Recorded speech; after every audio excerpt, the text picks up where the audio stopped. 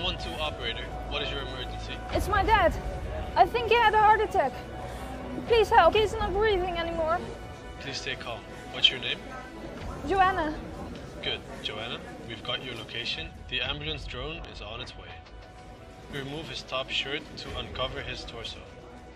Okay.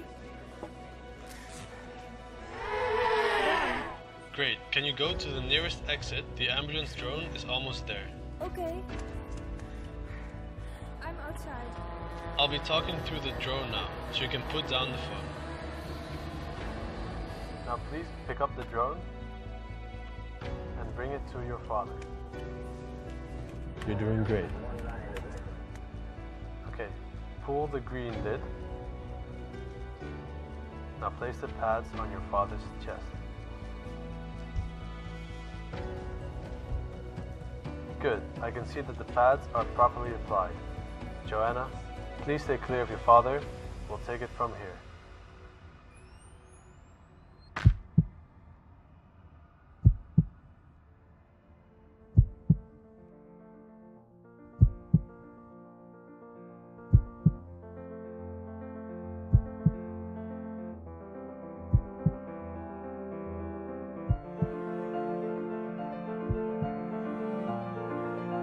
Hi, I'm Alec Momont. I'm a graduate student at the TU Delft working on a project for Living Tomorrow and UZ Gent.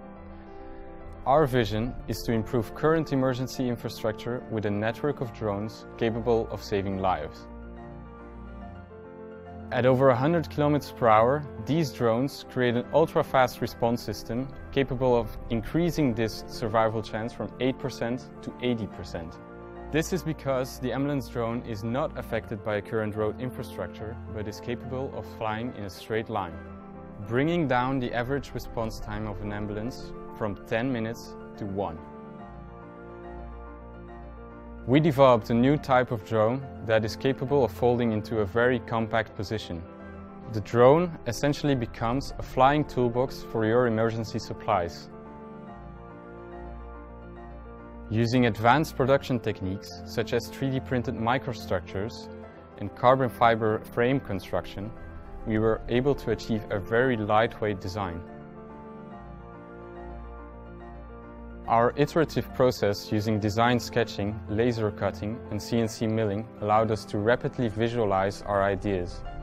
The result is an integrated solution that is clear in its orientation and friendly in appearance. Let's use drones for a good purpose. Let us use drones to save lives.